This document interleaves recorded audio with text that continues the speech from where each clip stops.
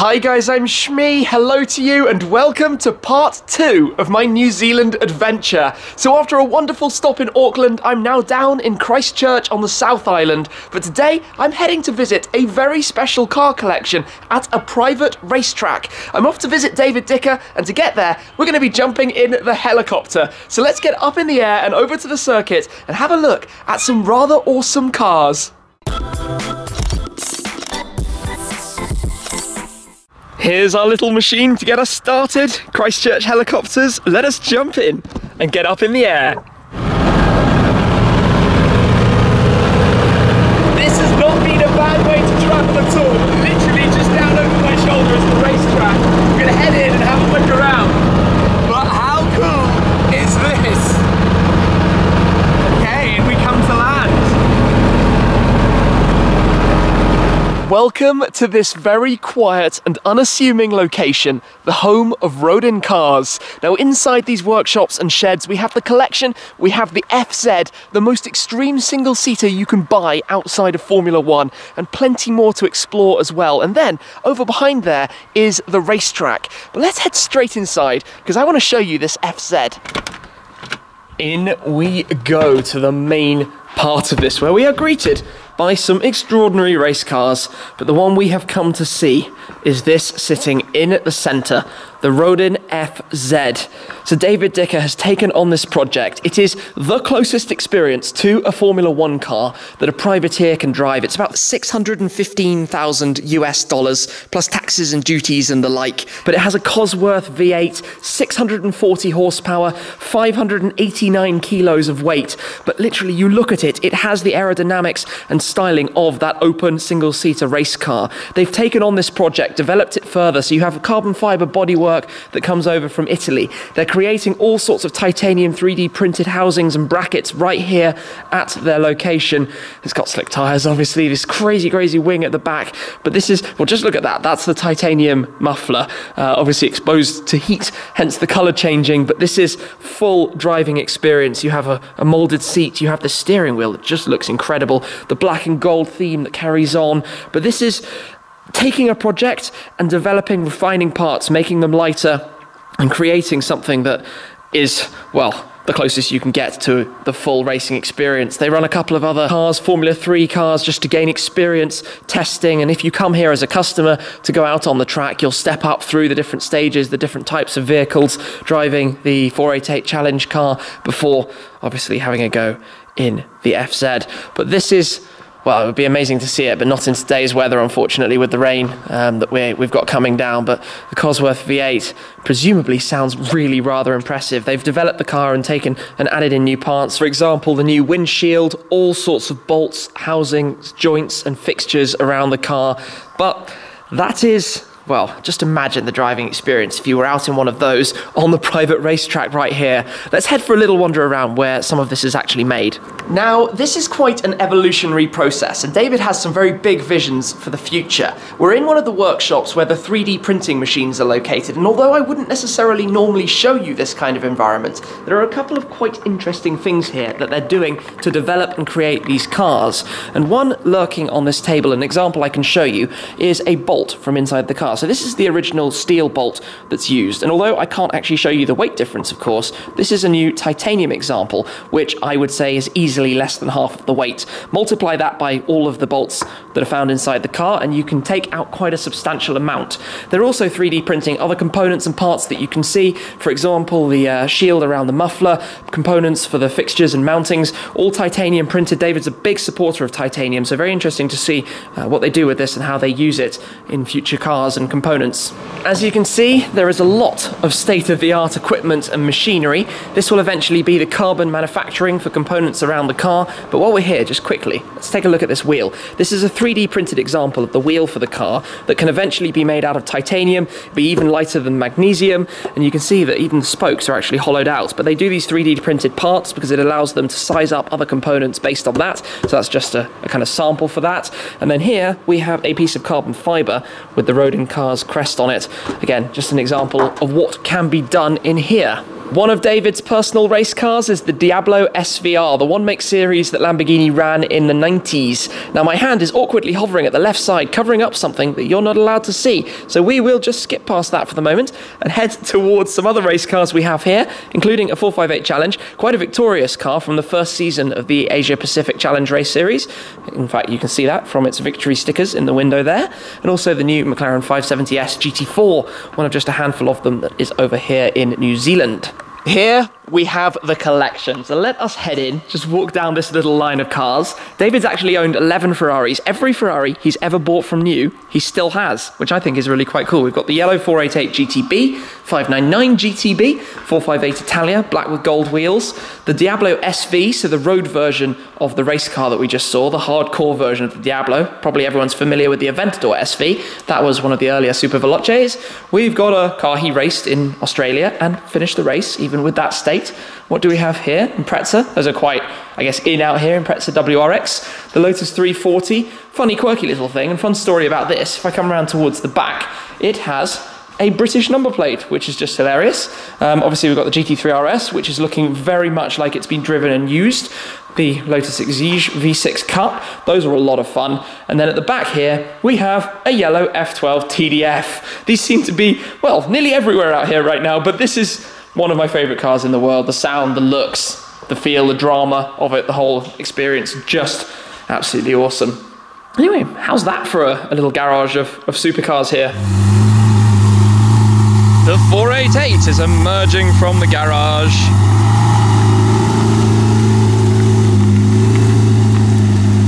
David has very kindly just invited me to go for a lap or two with the 488 around the track. So we've seen it from the air. We just went for a quick run around in a ute, given where we are. That made sense, just to have a look and scope it out a little bit. But this is, of course, Ferrari's mid-engine supercar. So we've got the twin-turbo 3.9 litre V8. We have over 600 horsepower, 670 horsepower, in fact, out of the 488.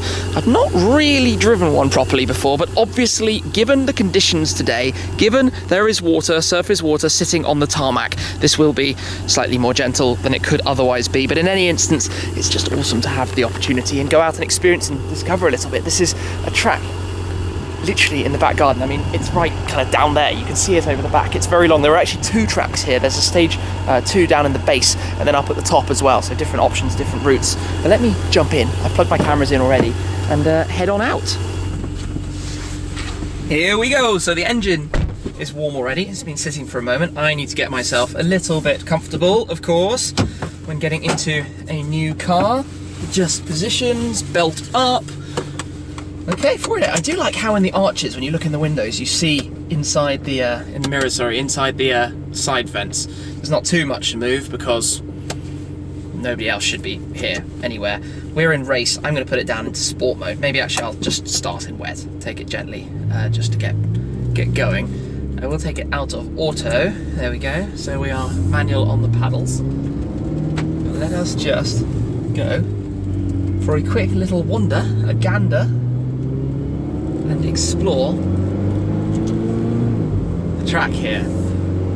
It's not actually the first ever time I've driven a 488. I've driven one, I think, once or twice before, but it'd be interesting. Would you still like to see a proper video? Obviously, I'd love to drive the Pista at some point, but it has the most fabulous gearbox. The speed of the shifts and then the noise when you do open up the valves.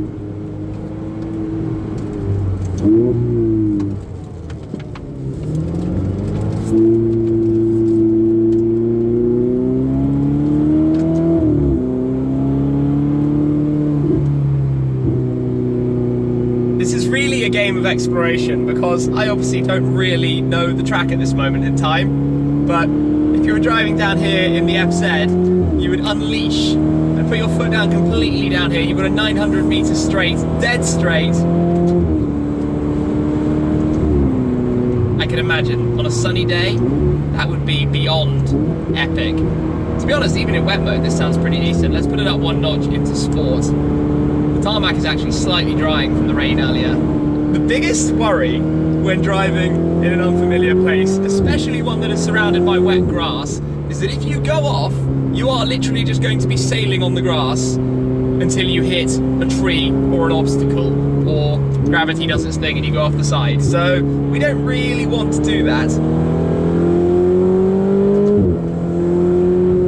I'm almost treating this a little bit like driving on a brisk road rather than a racetrack, which I think is quite a nice way to do it, because it means I can get a good feel for the car and actually use some of the revs, but maybe in a slightly more real world format. And you really do get a sense with a Ferrari that the steering is pinpoint sharp. This engine has next to no turbo lag for a twin turbocharged V8. The grip and front end is incredible. The shift, the sort of almost slightly injected upshift kick that you get in the back at high revs.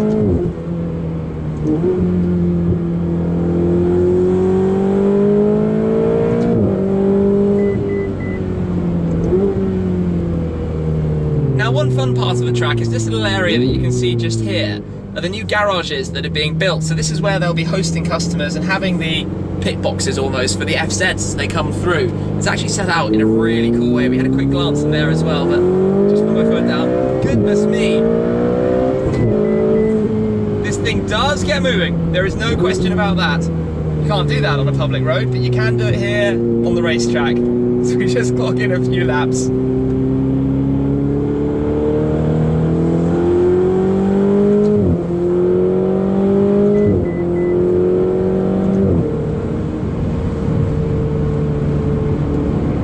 I'm pretty certain that you could hold it flat round here, even in a road car, definitely in a race car, but obviously greasy, not a good idea. I'm very, very conscious of this water, the standing water that you see on the surface. So let's just put it into race mode, just for a little bit of experience of slightly more slip, although I'm not anywhere close to the edge of traction in this car at the moment. There's an extra bit of runoff on this corner, but we don't want to use it unless we need to. So.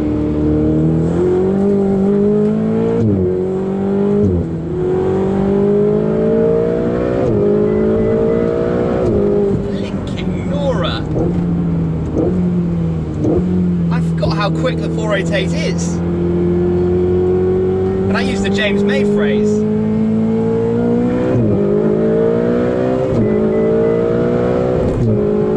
My goodness! I definitely forgot how quick the 488 GTB is. Wow! I imagine the sound from outside is pretty epic as well.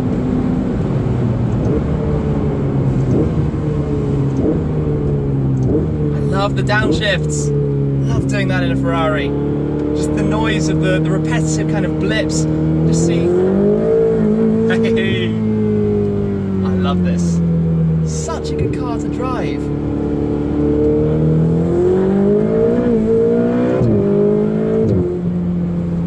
It's kind of a funny environment. We're on very, very smooth, nice tarmac. Obviously, you can go into wet mode, into bumpy road mode. Oh no, bumpy road is automatic with wet. If you're in sport, you can press bumpy road and make the suspension softer and just drive it like an ordinary car. You can put it into automatic. The 7-speed double clutch gearbox is super, super smooth.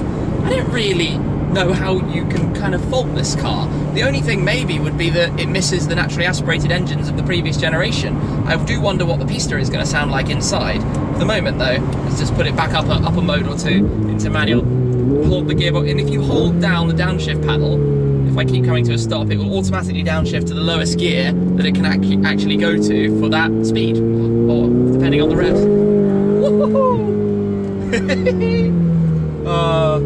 This is heavenly awesome.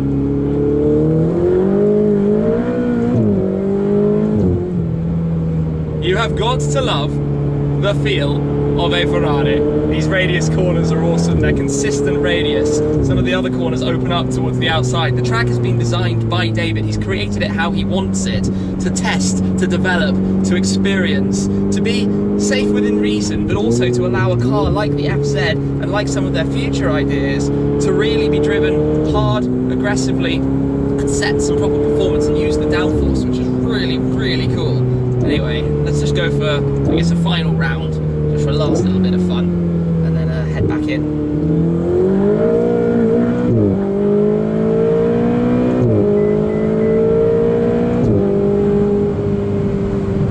Now if I hold the paddle and on the brake, it's so awesome. Love it, absolutely love it. know, I think I have a newfound respect for the 488. This has been really enjoyable.